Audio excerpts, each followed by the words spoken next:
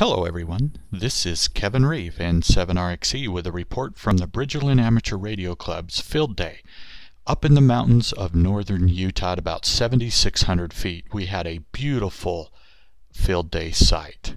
This is how we put antennas up. Ted MacArthur AC-7II and his super secret spud gun for launching antenna support systems way up in the trees.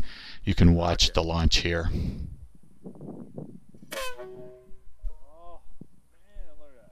And you can see it again in slow motion.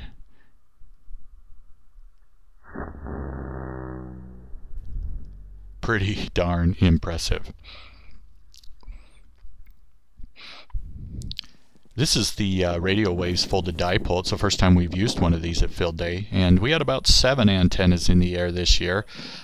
We ran a 5 alpha field day site, but we wanted to test various antennas, so this was a new test of a folded dipole.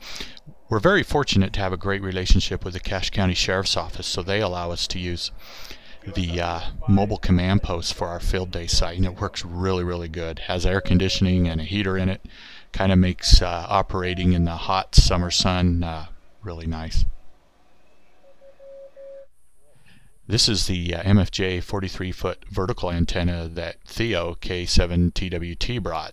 Something brand new for him. He wanted to give it a try. Our ladies group is really active. These are licensed amateur radio operators building parts for their grab-and-go kit. Here they were working with 12-volt adapters and Anderson power poles and alligator clips to make sure they had all the right connections for their grab-and-go kits. We had about a dozen ladies participate this year with this activity. It isn't Field Day without a fun bunny hunt, and we had 2 hidden transmitters thanks to Gary Roberts' AG1T, and there were many folks who went out looking for those bunnies.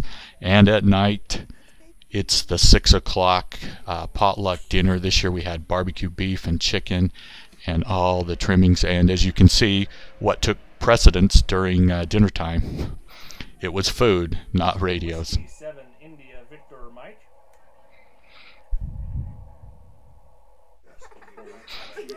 Well, our field day was a great success. We had about 60 to 70 people who participated over the course of a few days.